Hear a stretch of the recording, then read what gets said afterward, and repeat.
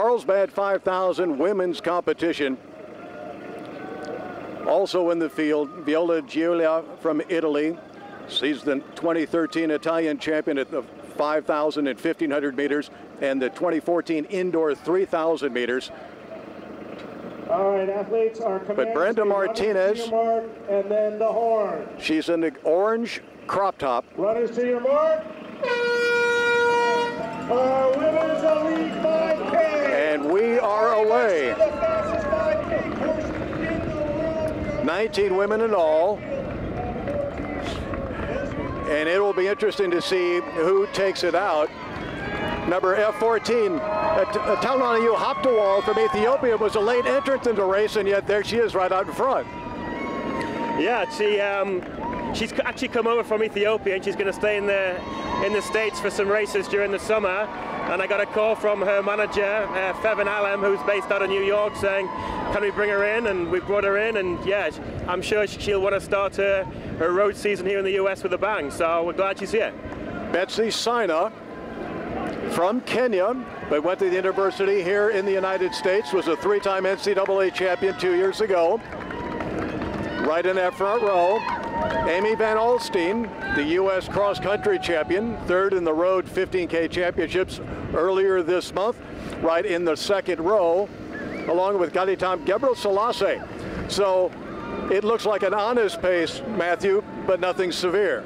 Yeah, I mean, I'm glad someone's taken it out. It's, I mean, it's not always about running fast, it's about being competitive. I was talking to Peter Julian last night, who's Jordan's kind of part of the Nike Oregon team, and I know she's looking to try and post something fast, and yeah, it's started on us. There's a little hill coming up here now, so we'll see what happens when you turn the corner.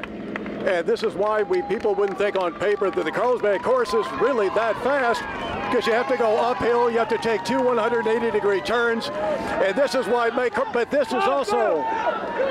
this is why Carlsbad is exciting, because sometimes the traffic stops you, but the crowd is also thick right along this opening stretch on Carlsbad Boulevard, and it can really get the athletes rolling. Yeah, absolutely. I mean, it's called the world's fastest 5K, and it's not necessarily about the course, it's about the people who turn out. Some of the world's best athletes have got their name on the trophy. People think they can run fast here, and they tend to do. It's interesting because young Hoptawal, 23 from Ethiopia with the best of 15:49, and Betsy Sina of Kenya have really sort of dropped some people already. Gabe Grunwald is already out the back. She took some time off after her 9th place finish at the World Indoors in Poland, and maybe that's coming back to haunt her just a little bit here. Lindsay Scherf, who won the Gasparilla Half Marathon in February in Tampa, Florida, and then took 5th at the U.S. Road 15K Championships, is struggling with this fast early pace. But the rest of the favorites, Bleasdale from the UK on the far side of the street, Amy Van Alstine, the three Africans with Gaditam Gebrselassie right there in third, Brenda Martinez and Jordan Hasse, looking very tight, very smooth. They all look like they're well within themselves. Yeah, absolutely. I'm a little surprised to see Gabby off the back. She's working to close that gap now, and she's leading that chasing group, if you like. But you're right, Jordan and Brenda both look in great shape, as does Amy. And then obviously from the British point of view, we've got Julia Bleasdale looking comfortable there as well. Well, the thing about Julia Bleasdale is she's in her season opener, and she's going against people who are sharp. And we see that here in Carlsbad often. We'll see it on the men's side as well. People who have not raced. Brenda Martinez is also in her season opener. Her coach, Vigil, does not like to run his athletes indoors because he thinks it produces injuries. But we saw last year Brenda run 15:44 in 5th position here, and in doing so, it really catapulted her year to that bronze medal at the World Indoors, the World Championships in Moscow, where she ran 1:57. I think she's a whole new athlete in her own mind this year. Absolutely agree, and I think that's why she's back here. She obviously had certainly an international breakthrough year last year, and it started here in Carlsbad, and this is why she's back. Her and coach have a plan. It's a little bit longer than she's used to running on the track, but it sets her up nicely for the rest of the year. So hopefully this can be a firm base for her for the next few years and goes on to bigger and better things and some more world titles.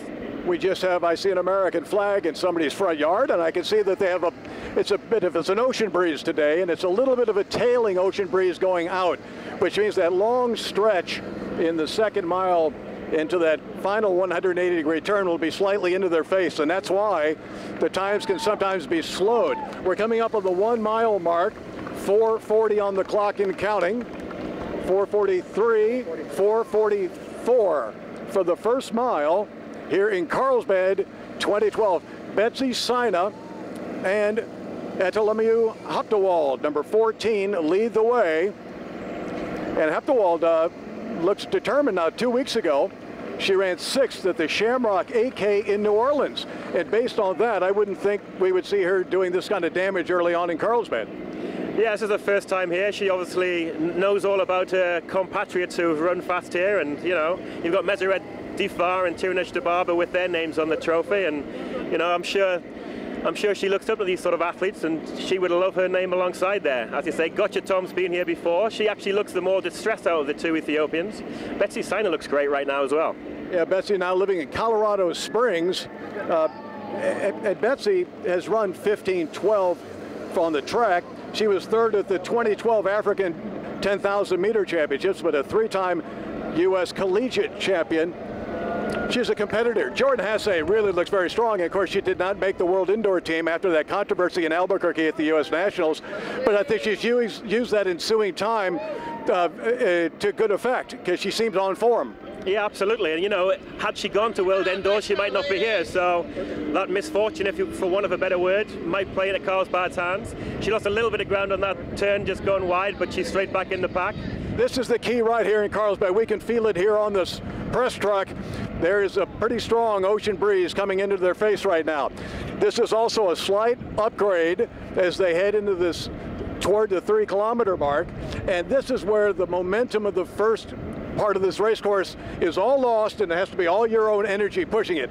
This is where we usually see some form of separation. Absolutely. This is where the race can be won and lost. The Ethiopians have been leading, which is quite unusual from an Ethiopian point of view, and they're doing the same now, and they're actually taking the wind off Jordan and Betsy, who've tucked in, and Brenda there as well, and Amy at the back. So if they're going to lead the next kind of mile or so, it may take its toll in that last K and a half.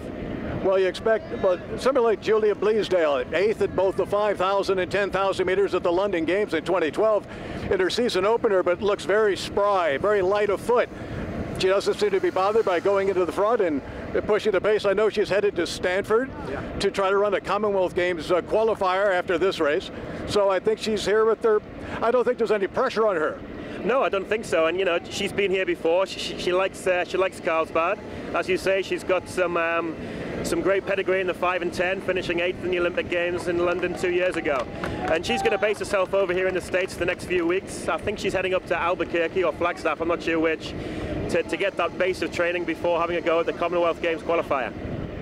Well, Amy Van Alstyne, the U.S. cross-country champion, is falling off just a little bit. She now runs for Northern Arizona Elite out of Flagstaff, Arizona, as she changed teams back at the end of 2013, and it took her a couple of months to adapt to the new higher intensity and higher distance in her training. But once she consumed and digested that training, she's really been running very strongly. Now, Brenda Martinez has a bit of Brenda Martinez, of course, in the orange bottom, has a bit of that right arm whip. So she's working pretty good at this pace into this wind.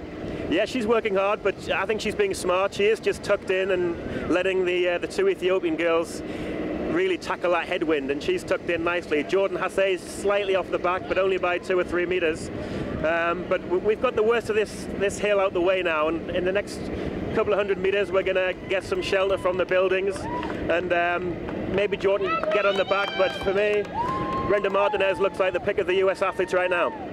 Yeah, and with a 157 pedigree for 800 meters, if they let it come down to that final 300, we probably know who's going to have the speed. But now Betsy Sina at about 8 minutes and 50 seconds into the race, passing 3,000 meters. We're right about the 3K mark at 8:50, heading toward 2 miles. She really put the boot in, and she has really strung this pack out. We've lost Van Alstyne and Jordan Hasse. Hoptewald from Ethiopia, number 14, is Now on the back of this pack, Brenda Martinez and Gaditam Gebrselassie holding strong in third and fourth. But now Julia Bleasdale in her season opener has gone to the front as we come up on the 2-mile mark. 9 minutes and 30 seconds on the clock. The world record 14:46 by Mesret Dafar, 9:36. Yeah, it's a good honest pace, and as we said before, the tough bits really is out the way now. You've come right off the shore with that sea breeze, and we've got a bit of shelter now, and Julia Bleasdale looks great. Betsy's hanging in there.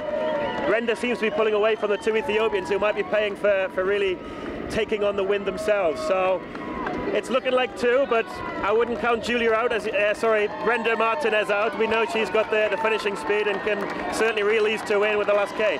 And the crowds are so thick right here on the tee on this race course. The race course is shaped like a paper clip, open on both ends. And now Bleasdale has gone directly to the front. She's starting to really feel it. They just crossed Carlsbad Village Drive. We're heading toward the second 180-degree turn. They'll come back and then take a left-hand turn down Carlsbad Village Drive for the final 300 meters to the tape. And now we have a definite leader for the first time.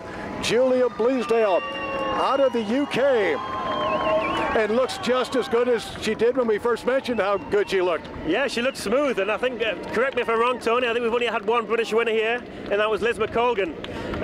So yeah, Julia looks smooth and good, and she's got a definite gap. And is it a winning gap? Right now, you'd probably say it is. Yeah, she looks smooth, she looks great, and hey, this bodes well for a great season for Julia. Nobody's coming from behind, and you have to remember that Betsy Sina did much of the early work in this race, so she might have used up some of that energy. Julia was smart, tucked in behind, but when she turned into the wind and up that slight grade into the second mile, she seemed to, she must like hill training or something, because the difficult conditions sort of agreed with her. Oh, absolutely, and you know, she's getting stronger, just looking at her now. Betsy doesn't seem to have much of an answer for this one. We've got a downhill, then we do have that last U-turn, and then we've got a maybe 300 meters uphill. So if she can maintain this round the turn and up the hill, then I think we're looking at our race winner right now. Brenda Martinez is pushing there on third. She looks to have gapped to fourth, and it's amazing just watching Brenda before coming through those people. She must have 1,000 supporters here, being a local girl. Yeah, Brenda Martinez just. She's a California girl, and she's got a lot of support, but she's got a big gap even to second place as we go up to our 180-degree turn, moving ahead slightly. But Julia Bleasdale, just by her carriage, the way her head is carried, none of the signs that show like an athlete is in distress are evident. She takes the turn, takes a quick look. She's pared down. She's translucent. There's not much fat on that body. There's not much there at all. No, she looks after herself. She just looks smooth. She looks great. And yeah, I think we're looking at our race winner here. And speaking of Tracy Sunderland before, he said the only problem we've got if Julia Bleasdale wins, we haven't got a British flag. So I'm not sure which flag she's going to have to parade around the finish line, but she's looking great, and I think this is our winner. Yeah, I mean, it's not that she's not working. She's working hard, but she's obviously in fine form just to begin this season. If you can take the measure of a field that includes people who have been at the World Indoor Championships and are sharp and race fit, and she's doing it, not only doing it, but she's doing it with a certain amount of style. Yeah, absolutely. This is the first time she looks as though she's really working hard, and obviously she's led for certainly the last K and a half. She's done the hard work, and hopefully she can enjoy this last little bit. But she's working hard, and she's putting the hammer down, and yeah, it's going to be a great race for it. As you say, a great season opener. 13:20 on the clock. She went through the first mile in 4:44, the 3K in around 8:50, the 2 miles in 9:36. You can tell that it's starting to feel it. It's a painful event if you really push it hard, and she's been pushing it hard, taking the lead definitively just about at the 4-kilometer mark. She's got one more block before the turn onto Carlsbad Village Drive for the final 300 meters. The crowd will give her a big boost. It's still a good 15 seconds or so back to second place. Betsy Sina. Hoptewald from Ethiopia in third is past Brenda Martinez, but they're running very close with one another in third and fourth place. But it's no contest as Julia Bleasdale from the UK. She came here 2 years ago, finished in 6th position in 15:47. Takes the final turn. The crowd now driving her. Coming up on the 3-mile mark, 14:33 at 3.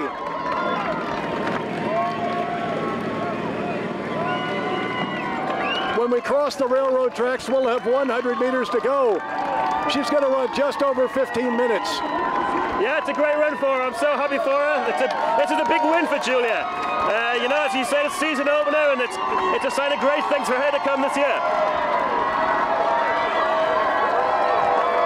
Julia Bleasdale heading to the line as Carlsbad champion. 15:04 unofficially. Steve Scott and Dina Castor holding the tape. So Julia Bleasdale, your Carlsbad champion. Sina Hoptewald and Martinez. Amy Van Olstein in 5th. Ganitan Gebra Selassie in 6th. Jordan Hasse in 7th. From Oregon and out Cal Poly area. Just go grab